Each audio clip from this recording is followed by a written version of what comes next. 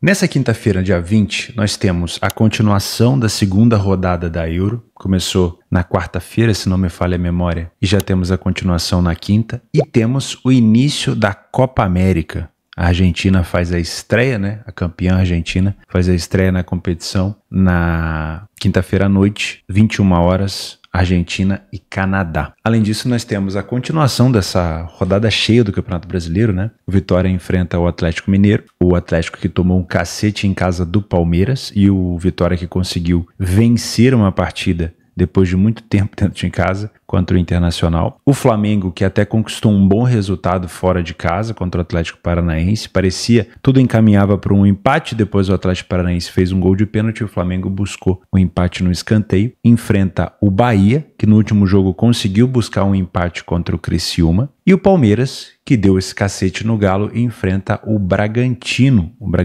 que no último jogo venceu em casa o Juventude, mas fora de casa vinha vencendo também o Grêmio. Então é um confronto bem interessante. O Bragantino geralmente causa problemas aqui para o Palmeiras. Temos também Série B do Campeonato Brasileiro. A gente vai comentar sobre esses jogos no planejamento de hoje. Meu nome é Theo Borges, esse é mais um Bom Dia Mercado, nosso planejamento diário sobre apostas e trade aqui no YouTube. Se você não é inscrito nesse canal, fica o convite para você se inscrever e eu espero conseguir te ajudar a fazer o melhor planejamento possível para essa quinta-feira, dia 20 de junho. Vamos começar o nosso planejamento na Euro. Deixa eu minimizar aqui os campeonatos brasileiros e a Copa América. Vamos com Eslovênia e Sérvia. Vamos lembrar como é que foi a primeira rodada. A Eslovênia enfrentou a Dinamarca e conseguiu um bom empate 1-1. Minha opinião, muito devido ao comportamento da Dinamarca ao longo do jogo. Tá? Se a gente observar aqui como foi esse comportamento, a Dinamarca teve um bom início, conquistou o seu gol, depois optou pelo recuo no finalzinho do primeiro tempo, voltou a acelerar, tentou marcar, porém na segunda etapa foi uma equipe muito mais resguardada, muito mais preocupada talvez em proteger a vantagem e acabou sendo punida com o empate da Eslovênia. Tá? A Sérvia perdeu para a seleção da Inglaterra, num jogo onde a Inglaterra no início teve muito mais volume, muito mais domínio ofensivo, marcou alto, marcou pressão e depois também cometeu o mesmo, não vou dizer erro, tá? Mas o mesmo comportamento da Dinamarca. Recuou, protegeu a vantagem e a Sérvia também esteve muito próximo de marcar gol ali, né? Então foram mais ou menos adversários de Eslovênia e Sérvia que tomaram o mesmo comportamento. Primeiro a iniciativa do jogo e depois o recuo. Então nós temos duas seleções que jogaram de maneira inicialmente reativa e não tiveram tanto sucesso, sofreram o primeiro gol cedo e depois tiveram que buscar ou tentar buscar a recuperação. A Eslovênia conseguiu, a Sérvia não, né? Nesse ponto desse jogo aqui, para a Eslovênia é muito importante uma vitória. Por que eu digo isso? Porque a Eslovênia enfrenta no último jogo a Inglaterra, né? E caso a Eslovênia empate esse jogo, ela vai a 2 pontos. E se ela não vencer a Inglaterra, se ela ficar apenas com 3 pontos, ou se ela por acaso perder da Inglaterra, que é o resultado mais comum, é muito provável que ou Sérvia ou Dinamarca, se houver um vencedor na última partida, consiga essa vaga. Então a melhor situação para a Eslovênia seria uma vitória, né? É claro que o mercado não está do lado da Eslovênia, o mercado está do lado da Sérvia e eu concordo com isso porque a Sérvia tem muito mais qualidade técnica, principalmente na parte ofensiva, mas pensando na Eslovênia, a vitória seria mais importante aqui em relação à classificação. Já a seleção da Sérvia, uma vitória aqui significa muito, porque o último confronto é contra a Dinamarca. Então, supondo que a Inglaterra vença a seleção da Eslovênia, que é o cenário mais provável de novo. A Sérvia com 3 pontos, caso vença a Eslovênia agora, a Sérvia jogaria, por exemplo, um empate contra a Dinamarca para ir a 4 pontos, né? Mesmo a Dinamarca tendo 1 ponto, a Sérvia poderia, com uma vitória hoje, poderia apenas empatar contra a Dinamarca e seria a segunda colocada. Também tem a opção, óbvio, da Sérvia tentar brigar ali no confronto direto, caso a Dinamarca vença a Inglaterra, pode acontecer, né? Mas pensando somente nesse jogo, para a Sérvia também a vitória é muito importante. Então, isso acaba culminando com aquela expectativa, de novo, de que a segunda rodada ela tende a ser um pouco mais agressiva do que a primeira. Nesse jogo específico, talvez até não. Por quê? A característica das duas seleções, da Sérvia talvez seja um pouquinho mais agressiva, porém a Sérvia ela tem uma dificuldade muito grande defensiva. A gente já falou isso várias vezes. E caso ela saia na frente, mesmo que a Eslovênia se exponha aqui, como é uma vitória muito importante, pode ser que esse jogo tenha tendência a ficar mais under, tá? A não ser que algo muito diferente aconteça. Então eu não vou trabalhar nesse jogo aqui uma expectativa para muitos gols, a não ser que eu tenha uma desvantagem de 2 gols de diferença. Eu vou pensar muito mais num cenário de match odds, de resultado final, tá? Para mim a Sérvia, tecnicamente falando, é melhor. Bola aérea da Sérvia também é um pouco melhor, apesar da bola aérea da Eslovênia ter cedido o gol da Eslovênia, né? Ter confirmado o empate da Eslovênia numa finalização no rebote de bola parada, mas a Sérvia para mim é uma seleção que tem mais de onde tirar. Porém, é uma seleção também que costuma decepcionar nessas grandes competições. A gente já viu na Copa do Mundo também, não conseguiu progredir muito. Na Copa do Mundo ficou no grupo com o Brasil, Camarões, não foi Camarões? Se eu não me engano foi por aí. E se eu não estou enganado, contra Camarões nem conseguiu vencer. Ou foi 3-3, alguma coisa assim. Deixa eu refrescar a minha cabeça aqui, ó. Olha só, 3-3 com Camarões, e aí perdeu para a Sérvia por 3-2, ou seja, passou a fase de grupos da Copa do Mundo num grupo teoricamente que poderia brigar pela segunda colocação, passou em último. Aliás, passou em último, ficou em último, né? Então foi uma seleção que teve muita dificuldade defensiva e ainda é uma seleção com muita dificuldade defensiva, não mudou muita coisa. Mas mesmo sendo uma seleção tecnicamente fraca na defesa, eu não sei se a Eslovênia na frente do placar, por exemplo, vai optar pelo contra-ataque. Talvez num grupo tão difícil como esse para a Eslovênia, ela opte por segurar, por manter a vantagem. Por isso que eu acho que tende a ser um jogo um pouco mais amarrado, a não ser que a Sérvia esteja na frente vencendo por 2 gols de diferença, tá? Para mim, jogo para trabalhar ao vivo e, sinceramente, acho que é um jogo mais amarrado. Para a Eslovênia, o empate não é péssimo, mas o último concorrente é a Inglaterra. Então a Eslovênia tem que ter um comportamento mais agressivo, pelo menos para tentar ir para frente do placar. Para a Sérvia, um empate não é o fim do mundo, porque a Sérvia conquistaria a mesma pontuação da Dinamarca e aí brigaria na última rodada contra a Dinamarca. Então o empate para a Sérvia não é o fim do mundo. Mas, se a gente quer um cenário aqui de gols, por mais que seja um jogo mais amarrado, o melhor dos mundos seria a Sérvia na frente. Porque quem enfrenta a Inglaterra na última rodada é a Eslovênia. Se a Eslovênia carregar uma derrota para o jogo contra a Inglaterra, muito provavelmente ela vai ser eliminada. Então, provavelmente perdendo o jogo para a Sérvia, naquele momento ali de derrota, ela vai tomar um comportamento mais agressivo e a gente pode pensar num cenário talvez de mais 1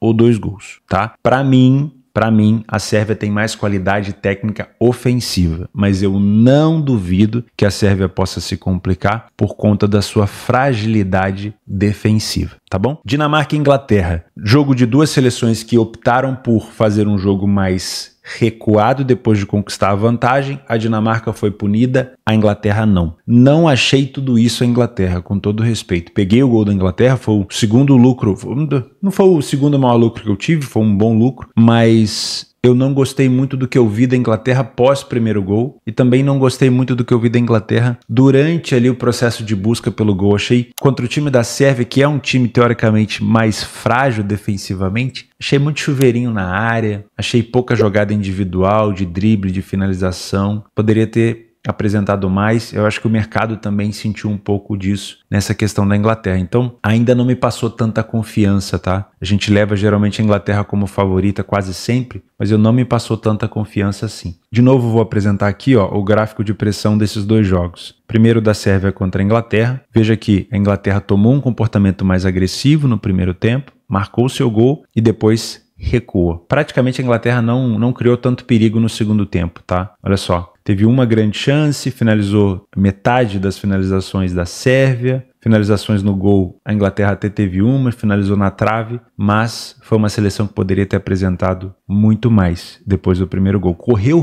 um risco à toa de empatar. É muito provável que termine aqui na liderança do grupo. Para mim, nesse jogo, a Dinamarca, pensando que o confronto seguinte é contra a Sérvia, não é ruim para a Dinamarca empatar. De novo, não é ruim, pensando em classificação, um empate contra a Inglaterra. Não é ruim. Eu sei que a gente sempre pensa que a seleção entra para vencer, mas numa Euro, numa competição tão importante, o empate, pensando em classificação, às vezes não é ruim. É sabido que a Inglaterra é melhor tecnicamente e geralmente a Dinamarca decepciona nessas grandes competições. A Dinamarca nas eliminatórias da Copa do Mundo foi excepcional. Na Copa do Mundo foi uma merda. A Dinamarca nas eliminatórias da Euro foi muito, muito forte. Pode de novo acabar decepcionando, como foi o primeiro jogo, um empate contra a Eslovênia. Então, o que eu vejo aqui? Eu não tô vendo a Dinamarca se expondo tanto. Não tem necessidade. Vamos supor, se Sérvia e Eslovênia empatam, que pode acontecer, porque para mim a Sérvia pode se complicar, a Eslovênia vai a 2 pontos e a Sérvia vai a 1. Se a Dinamarca empata com a Inglaterra, ela também vai a 2 pontos. E aí na última rodada, mesmo empatando com a Sérvia, ela poderia jogar com empate contra a Sérvia, porque a Sérvia, caso o empate, vai a 2 e a Dinamarca iria a 3. Então a Dinamarca pode passar em segundo com 3 empates. Não é uma situação horrível, ok? É muito provável que passe em segundo mesmo, então ela pode passar com 3 empates. É claro que ela tem a chance de jogar pela vitória no último jogo contra a Sérvia, né? A Sérvia poderia vencer a Eslovênia e aí a Dinamarca teria que vencer a Sérvia na última rodada, tudo bem. Mas um empate para a Dinamarca contra a Inglaterra não é o fim do mundo, porque a Inglaterra já venceu a Sérvia, a Dinamarca também pode fazer, certo? Então aqui eu não tô vendo uma Dinamarca se expondo tanto. A Inglaterra sabe que eliminada ela dificilmente vai ser. E o empate não é ruim contra a Dinamarca. Por quê? A Dinamarca acaba sendo um confronto direto, né? A Dinamarca é o segundo colocado do grupo. Se a Inglaterra empata com a Dinamarca, ela vai a 4. E se vence a seleção da Eslovênia, ela vai a 7. Ela vai terminar na primeira colocação de qualquer maneira. Então, eu tô bem receoso desse daqui ser um jogo de merda. Quando eu falo de merda, seriam 2 seleções mais preocupadas em não perder do que em vencer. Então eu vou trazer esse jogo 100% para o ao vivo, vou colocar aqui como correção de preço. Eu não vou colocar a Inglaterra como favorito, que pode se complicar, porque eu não gostei tanto da defesa da Dinamarca. Sinceramente, eu achei que a Dinamarca, quando recuou, cedeu bastante espaço para a Eslovênia. Mas eu prefiro trabalhar esse jogo totalmente ao vivo. Não duvido nesse jogo de um under 2,5, de um under 3,5. Eu acho que esse jogo só vai abrir se a Inglaterra estiver na frente do placar, né? Pensando assim num cenário. Porque a Dinamarca, perdendo esse jogo, ficaria com 1. Se a Sérvia vence o jogo contra a Eslovênia, ela vai a 3. Aí quem joga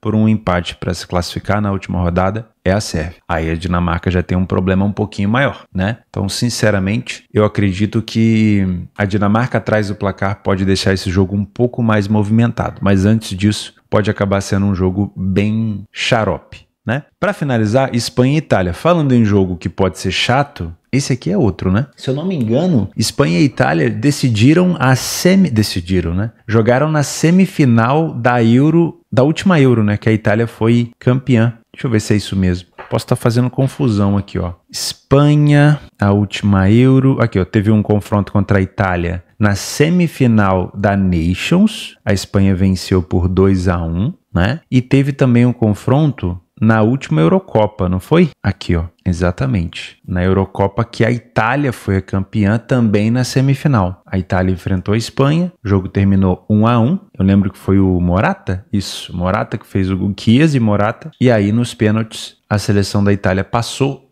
para ser campeã para cima da Inglaterra. Já na Nations, a Espanha que conseguiu se classificar e acabou conquistando a Nations. É um jogo que tem uma tendência de ser mais under, né? Por quê? Porque a Espanha gosta muito mais de ter a posse de bola, ó, esse confronto aqui em 2021, ó, mesmo com treinadores diferentes. A Espanha com muito mais posse, a Itália se defendendo, jogando talvez por uma bola. Vamos para o próximo confronto aqui na Nations. Deixa eu pegar aqui, ó, esse aqui. De novo a Espanha com muito mais posse, a Itália quando acelerou conseguiu marcar, né? Então me parece mais ou menos esse estilo que a gente vai ter por aqui. Uma Espanha muito mais preocupada em ter a posse, em tentar encontrar os espaços, e a Itália muito mais preocupada em não ceder esses espaços. Mas vou ser sincero com vocês, eu achei o jogo da Espanha contra a Croácia muito abaixo, muito abaixo. É claro que a gente olha o resultado e pensa, como assim? Pô, foi 3-0. No momento que a Espanha começou jogando muito bem no início do jogo, me passou uma boa impressão. Eu até estive contra a Croácia. Porém, quando a Espanha recuou, o gol do Morata foi de oportunismo. Foi um contra-ataque do nada,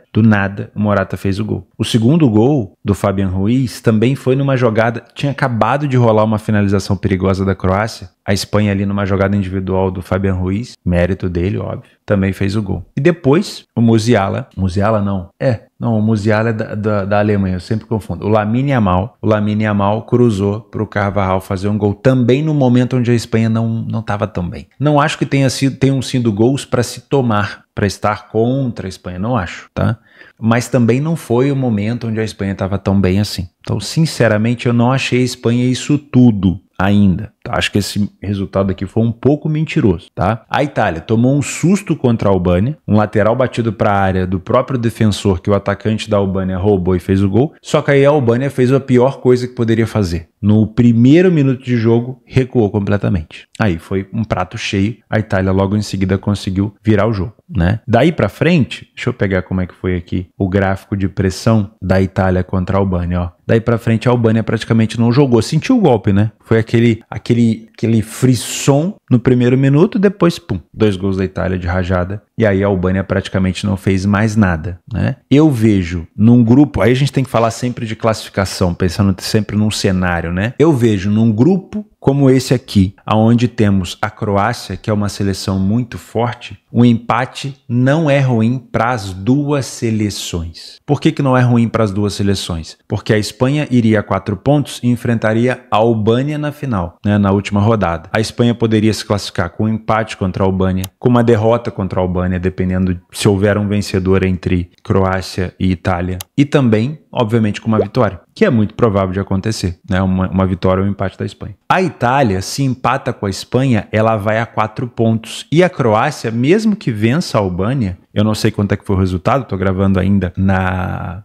quarta-feira, né? Eu não sei quanto é que foi, estou guardando na quarta de manhã, antes de começar os jogos. Se a Croácia vence, ela vai a 3. E a Itália já tem 4 pontos, se empatar com a Espanha. Então a Itália, na última rodada contra a Croácia, também jogaria por um empate para se classificar, ok? Então, sinceramente, eu não tô vendo, assim como no jogo da Dinamarca com a Inglaterra, uma partida tão aberta. Podemos ter gols da bunda, como foi o jogo da Espanha com a Croácia? Podemos, claro. Podemos ter um gol espírita, como aconteceu na Itália e Albânia no primeiro minuto? Podemos. Mas, se tudo caminhar em direção, se o rio caminhar em direção ao mar, teremos um jogo mais apertado aqui, mais amarrado. Eu não duvido de um jogo para under 2,5, tá? A única coisa que pode fazer esse jogo abrir ou um cartão vermelho, ou de fato ser daqueles jogos que a gente não consegue prever, que a gente não consegue imaginar, aqueles 3-3, 4-4. E se for assim, tomara que dê oportunidade pra gente trabalhar, né? Mas pensando em classificação, não duvido que as duas, fiquem abraçadinhas com esse ponto, tá? Não duvido mesmo, não duvido mesmo. Vamos falar de Copa América? A Argentina enfrenta o Canadá na estreia da competição. Eu já tô falando de Copa América porque eu já tô eliminando as competições de seleções, tá? Vamos falar um pouquinho de Argentina. A Argentina, nas eliminatórias da Copa do Mundo, é líder do grupo, né? Deixa eu colocar aqui,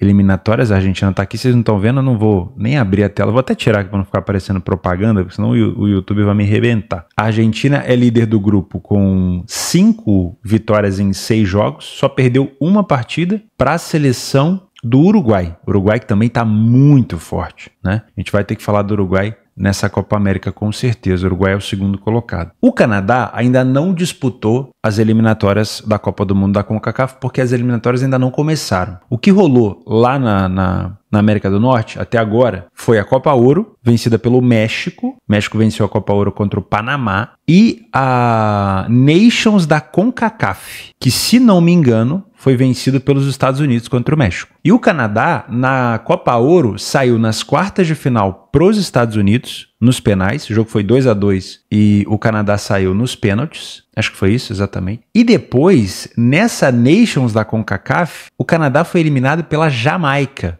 Jogos ida e volta, o Canadá venceu fora de casa, mas perdeu em casa e acabou sendo eliminado. Então dá para ver que é um Canadá que tem um poderio, assim, vamos dizer, ofensivo, bem abaixo, né? Sejamos sinceros aqui. Nos últimos jogos amistosos, o Canadá enfrentou a Holanda, tomou 4-0 da Holanda aqui, né? E enfrentou a França. Esse talvez tenha sido um dos melhores resultados do Canadá nesse ano, segurar a seleção francesa que começou a 1,20. Olha só a quantidade de finalizações da França, né? A quantidade de finalizações no alvo, mas o Canadá conseguiu segurar a seleção francesa. Eu não acho que vai ser tão diferente contra a Argentina, tá? Eu acho que é um Canadá que vai enfrentar, muito parecidamente, equipes como a Holanda e a França. É uma Argentina com muita posse, tentando furar a defesa do Canadá. É um grupo onde a Argentina é muito favorita, Chile, Peru e Canadá, mas é um grupo que o Canadá é extremamente azarão, até contra a seleção peruana. Então, empatar com a Argentina aqui não é um resultado ruim. Não é um resultado ruim. Tentar segurar a Argentina como ela conseguiu segurar a França seria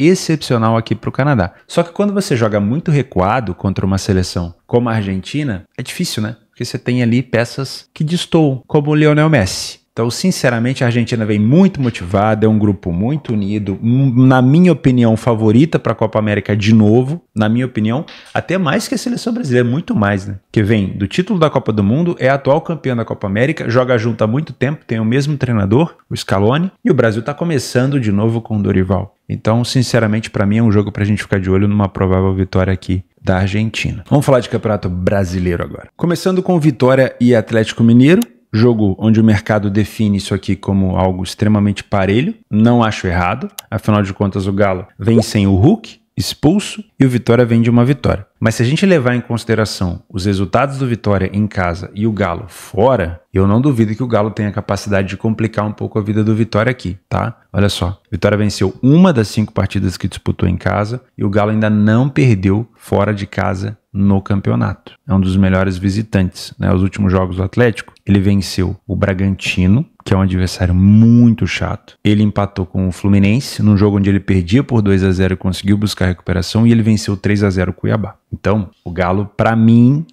nesse jogo, ele pode dar uma resposta do que rolou contra o Palmeiras. Depois que você toma um 4-0, você entra muito mais ligado. Eu vejo valor em alguma coisa numa dupla chance do Galo aqui, tá? Sinceramente. Pro Vitória, como lanterna da competição, o empate já não é bom, né? Você tem que continuar vencendo. Você tem que começar a conquistar ponto em casa. Se você não soma ponto nem em casa, se você não vence nem em casa, vai ficar difícil sair do rebaixamento lá na frente. E aí vai ser cobrado, óbvio, né? É claro que no Campeonato Brasileiro, os pontos fora de casa, eles são valiosos pra caramba também. Mas você tem que somar ponto em casa. Então, eu não duvido que se o Galo conseguir abrir o placar, o Vitória não se exponha, né? E aí a gente pode até ter um cenário aqui para over 1,5. Mas eu, sinceramente, e olha que o mercado tá pagando até bem. Se over 1,5 vai ficar bom no meio do jogo ali, rapidinho. Mas, sinceramente, eu vejo algum valor nesse empate anula do Galo aqui, por conta dessa situação, desse 4-0 que o Palmeiras imputou ao Galo, tá? Flamengo e Bahia. O Flamengo vem de um bom resultado contra o Atlético Paranaense. Não é comum o Flamengo ir até Curitiba e trazer bons resultados. A maioria das vezes o Flamengo toma porrada no Campeonato Brasileiro. Quando a gente fala de Copa do Brasil, aí o Flamengo já tem conseguido igualar um pouquinho o Atlético. O Flamengo até fez um bom jogo lá, tomou um gol no final e acabou buscando um empate no último lance. O Bahia também empatou fora de casa e também foi um bom resultado contra o Criciúma. O Bahia ia perdendo, se não me engano, por 2-0 ou algo assim